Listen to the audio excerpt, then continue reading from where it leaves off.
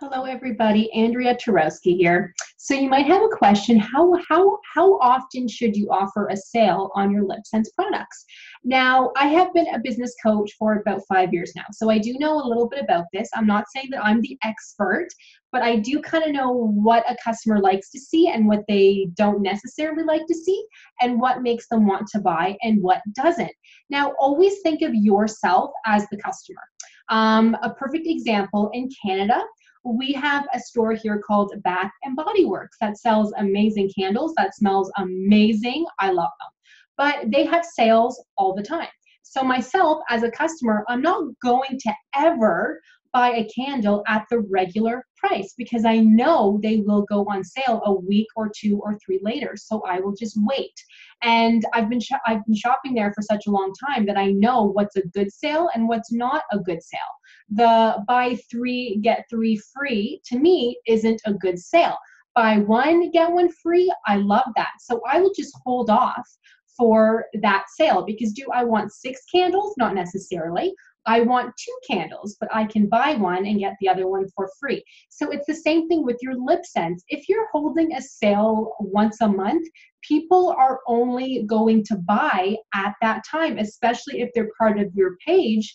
They look at your posts every day, which is amazing, but they kind of know when you're going to have a sale and when you're not going to have a sale. So they would rather just wait until things go on sale. And there's also those customers that get annoyed if they purchase something from you and then a day later you say you're having a sale, right? So try to not have them too often. Now for myself though, I like to offer things like that. So I do offer sales, but I have only offered a sale when I first started with the company. So I called it like a launching, sale. Like I'm part of this new amazing business. I'm going to have a sale for first-time customers.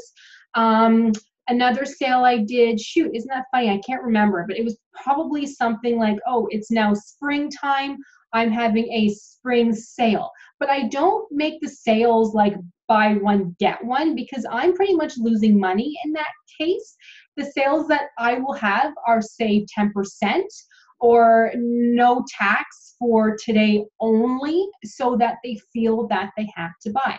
And I will do that if I have a lot of stock and I want to buy more stock, but I don't necessarily have the time to go out and do as many parties that week per se, right? In fact, I do have a sale going on right now where I worded it such as I am having an end of season sale. All of my colors are on sale, 10% off, and save on the tax, I believe. So they all save on the tax for all of the products, but if they buy 3 or more colors, they get an additional 10% off. So yes, that's a big sale. But I'm doing that because this month has been crazy and next month will actually be crazy because we're in the process of selling the house. And as I mentioned, I'm a business coach and I actually got about 10 new clients. So I kind of have to focus on that a little bit. I do LipSense on the side, but most weeks I make more money doing that. But it's just I'm getting very, very busy lately, so I kind of have to do something else, right? So I won't have time to go out and host a lot of parties. But I want to get people interested in buying the products, right? Especially for new customers. I find for new customers, they won't buy unless there's some kind of a sale. So I do tend to offer no tax for new customers only. So then that way they kind of have an idea because I know once they try the product, they will love it. So, but I mean, it's totally up to you, but just keep in mind, every time you have a sale, you're losing a little bit of money. But on the other hand, keep in mind that anytime you have a sale, you could be bringing in new customers. You are making your current customers happy to have them save a little bit of money. And 10%, you guys, is like nothing. That's like $3 in some cases. So I would rather get a new customer, sell a whole, say, starter kit, and pay a little bit less, or I should say make a little bit less, and they're happy and I'm happy. But just don't have sales too often, because then the customers will only wait for that sale and you are losing money. But having that said, you guys, always make sure to purchase your LipSense products at half off. So then that way you make a 50% commission.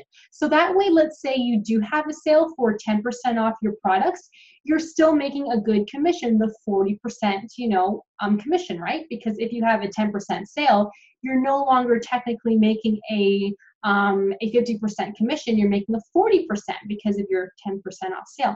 But if you're only ordering enough of the LipSense to get the 20% off discount, then you're only making like a 10% commission if you have a 10% sale. So I hope I didn't just confuse people by saying that.